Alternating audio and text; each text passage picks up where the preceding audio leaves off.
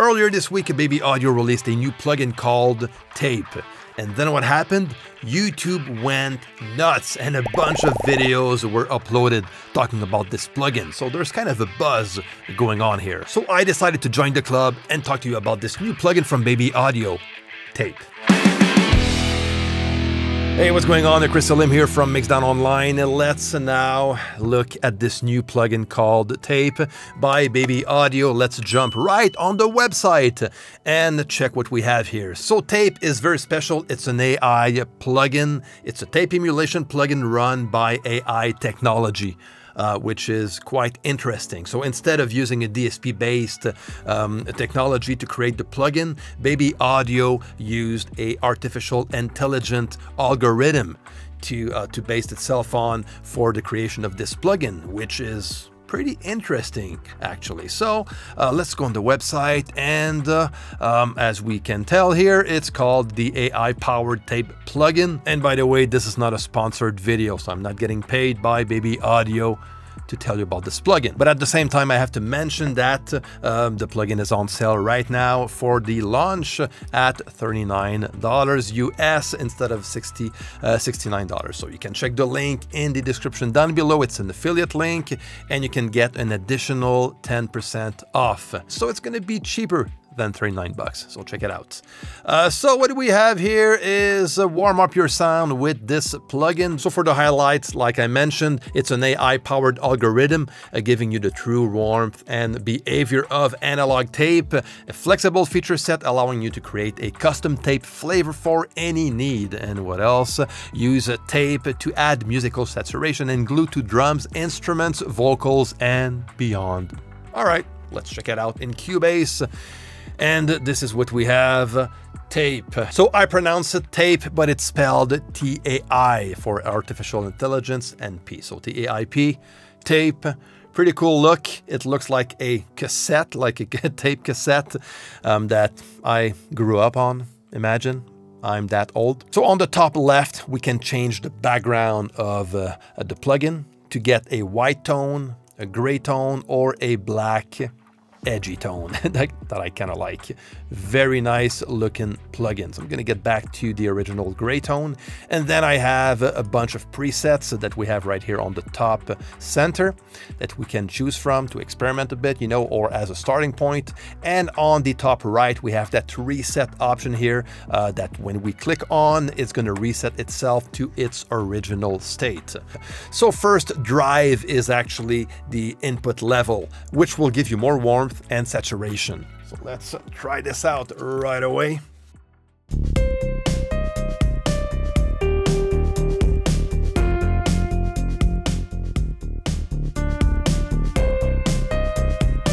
And you can hear it right away. You know, I'm getting way more saturation from the plugin. At the same time, we have the drive auto gain on, okay? And that controls the output level, okay? So the more input I add when this one is active, when the drive auto gain is on, it's just gonna balance itself as far as the output goes, which is quite cool. Now, something cool, if you double click, it's gonna get back to 0 dB, okay? And same for the output. You double click, it's going to come back to 0.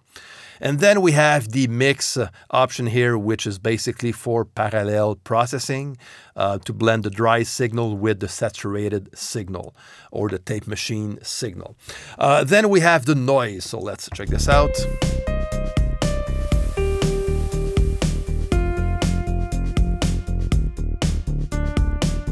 So this is basically tape machine noise that can be useful in some cases. But for the most part, I leave it off. Where we'll combine a wow effect with an alternate frequency response to emulate a worn out tape machine. So let's try this one out.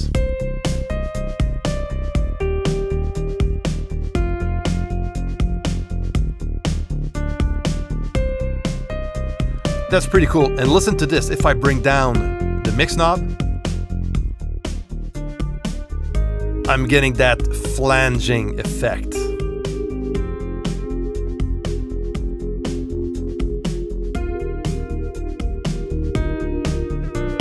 That can actually be a very cool effect. So let's continue. We have glue, which is going to add like tape compression.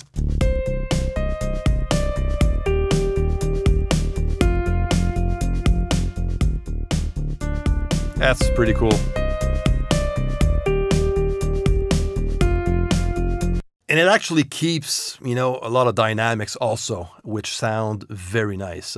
Then we have a presence to add a bit more high frequencies that usually gets attenuated when using a tape machine. Now, the more warmth you get out of the tape machine, that can affect the high frequencies by taming them down. And that's why we have a presence, which is going to bring back those high frequencies when you add a lot of warmth out of this tape emulation plugin.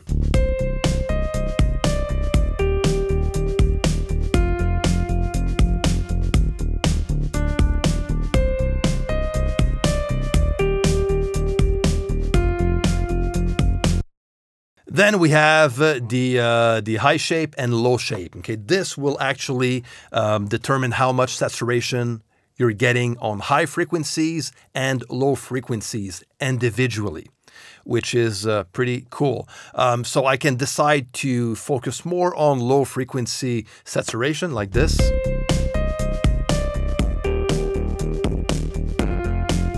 Or leave the low frequencies, you know, with less saturation, and focus more on higher frequencies for saturation.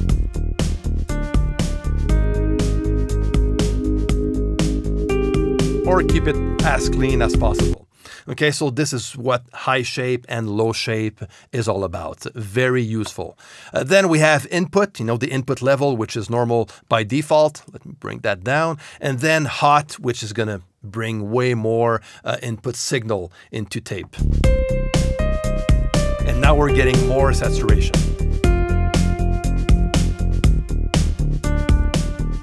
Back to the normal.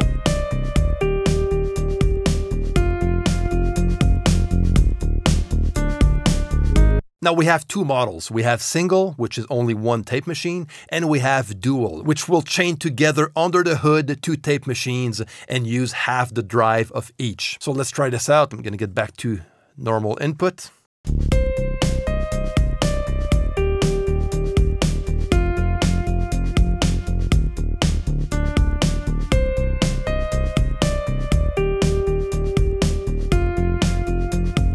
Pretty nice.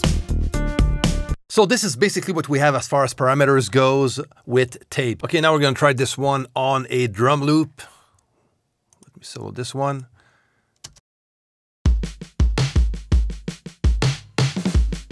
Okay, check this out. Let's go nuts. Okay, we're going to like overdo it big time, okay? I'm going to bring the drive way loud. That's crazy. Okay, I'm gonna do the same with the output. Listen to what that is gonna do.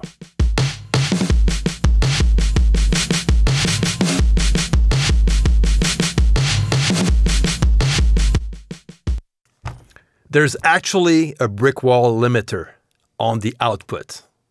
So there's no way you're gonna peak the plugin like the output of the plugin, which is quite interesting. Okay, let's tweak the sound here to get something that is going to sound warm, colorful, and with a bit more character.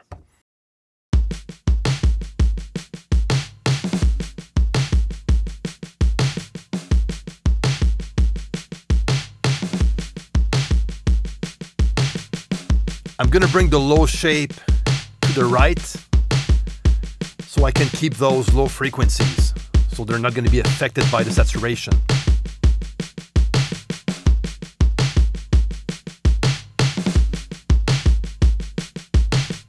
If I bypass the plugin,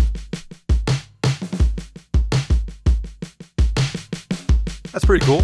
I'm going to keep it this way. Let's add the bass.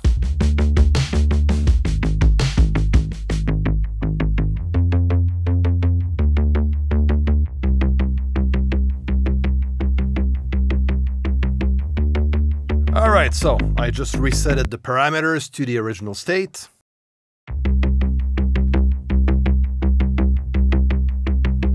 There's still a difference when you just activate the plugin with all those regular settings. Okay, now let's play around with these parameters.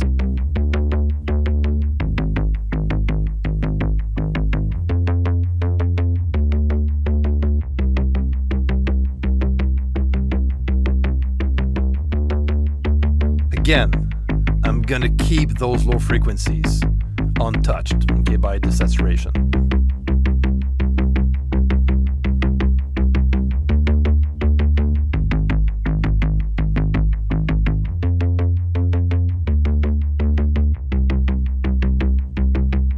Okay, let's bring the mix knob down.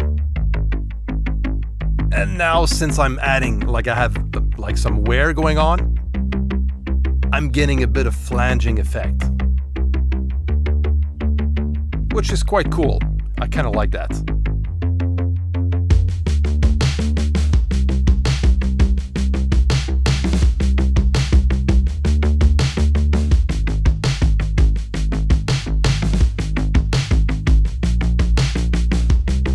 That's pretty cool.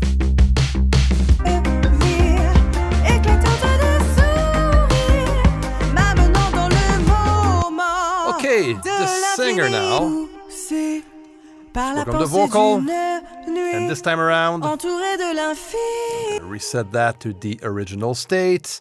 And I'm gonna try something a bit more subtle for the lead vocal, and then I also have a group channel, which is the left and right version of the vocal, the lead vocal recording. So we did record the lead vocal 2 extra times and pan those extra takes left and right, and those are routed into a group channel track where I also have an instance of TAIP.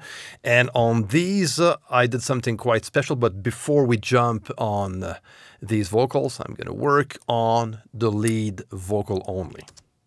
Poussé par la pensée d'une nuit, entouré de l'infini, ma main dans la sienne ainsi, rien que maintenant je vis une poussière de vie, éclatante de sourire, m'amenant dans le moment de l'infini.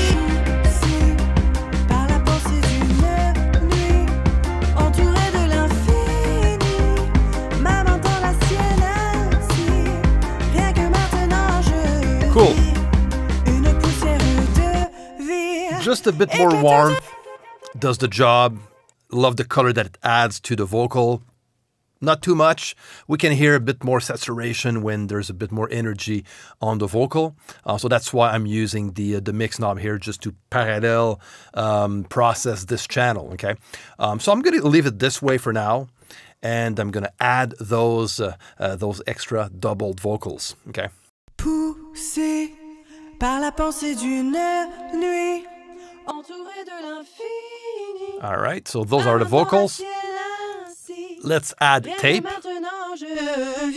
There you go. Une poussière de vie, éclatante de sourire, m'amenant dans le moment de l'infini. All right, a lot of saturation going on. I kind of added a bit more drive on top of bringing the input hotter, which adds more input saturation. Added a bit of wear also, like a lot of compression also. Parallel process this one, and that's it. This is what I get. And if I blend it with the lead vocal. C'est par la pensée d'une nuit. Very cool. Entouré de l'infini, ma main dans la sienne ainsi, rien que maintenant je vis une poussière de vie. Okay, I'm going to bypass all the tap instance on all channels.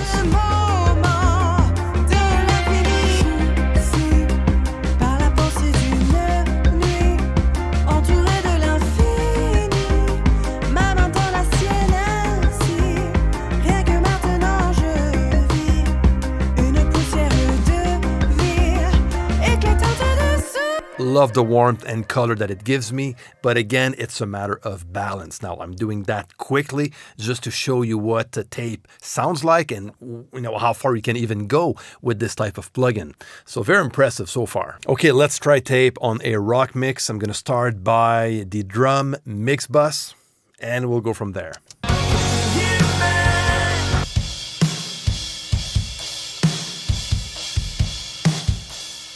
Right away, huge difference, even with the initial parameters of the plugin. Okay, now let's play around a bit.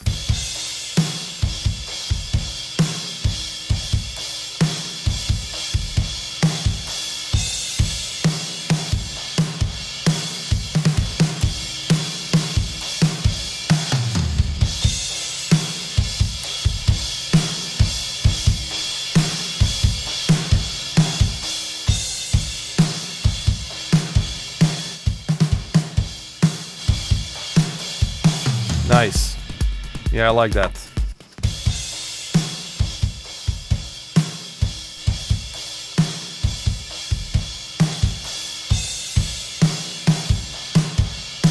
Okay, I'm gonna keep it this way. Let's add the bass.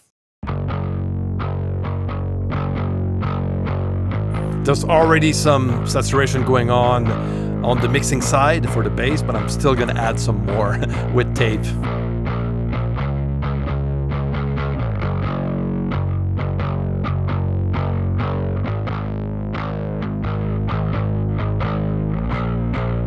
Okay, that's pretty cool.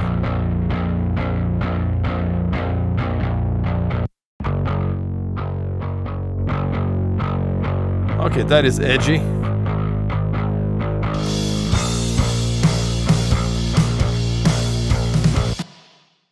All right, so now what about the electric guitars?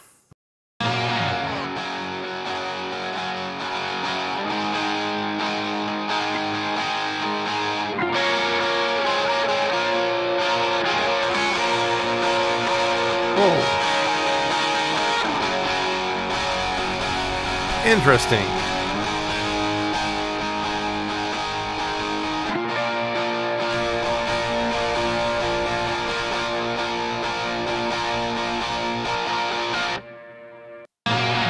I kind of like what hot does on the guitar sound compared to normal.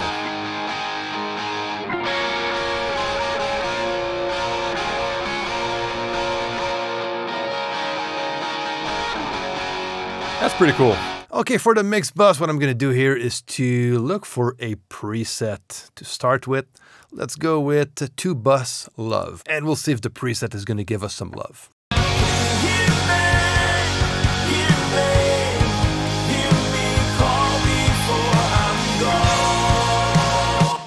Sounds good, but it's a bit too much aggressive. So what I'm going to do is to bring down the drive so I get less of saturation and I still keep the sound of tape, the warmth and color of the tape emulation. Let me just turn off the drive automation gain also, and let's check what we have now.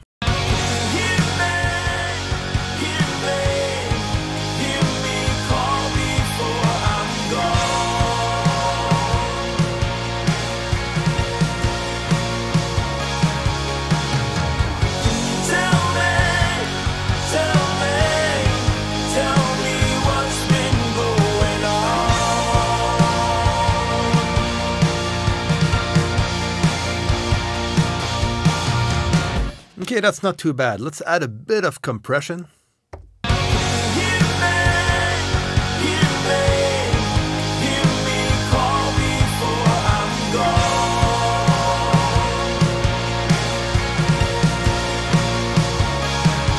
So I think that sounds a bit better, a bit more transparent. So for the mix bus in this situation, I think it's pretty good. Okay, what I'm going to do now is to, again, compare before and after by removing all the tape plugins at once and compare to what we started with and what we ended up with.